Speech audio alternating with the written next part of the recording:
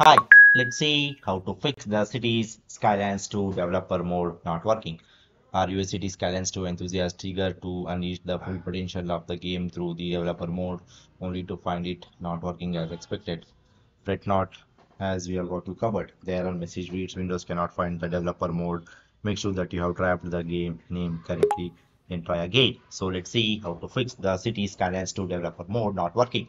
First method is verify the integrity of the Cities Skylines 2 game files. Sometimes the corrupted game files can lead to the issues with the developer mode. You should verify the game files to avoid the issue. Open the Steam client on your system, go to the library, right click on the Skylines, Cities Skylines 2. Select properties from the context menu in the properties window. Click on the local files tab.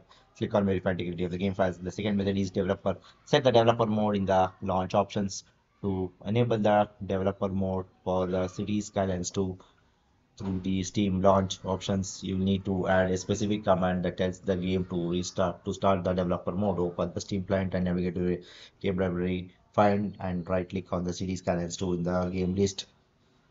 Click on the properties. From the drop down menu, the properties window, select the general tab.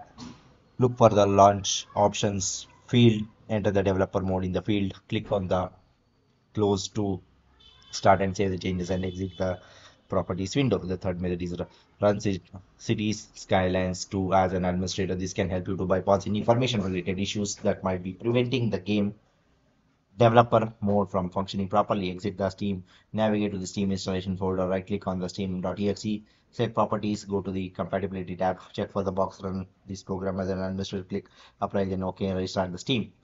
The fourth method is update your mods and assets.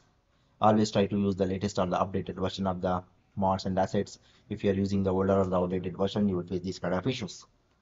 Okay, so if you're not updated to the latest version, try to update it. In order to do it, follow these steps sequentially one by one.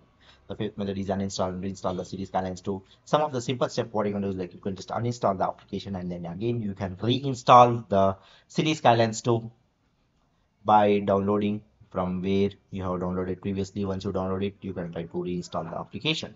The sixth method is contact the Paradox support team. If you have tried all of the troubleshooting methods and if you're still facing the problem, you can contact the Paradox support team for further assistance. They are the expertise. They will help you to fix the problem and they will give you the better solution. Okay, so that's all about this. Thank you.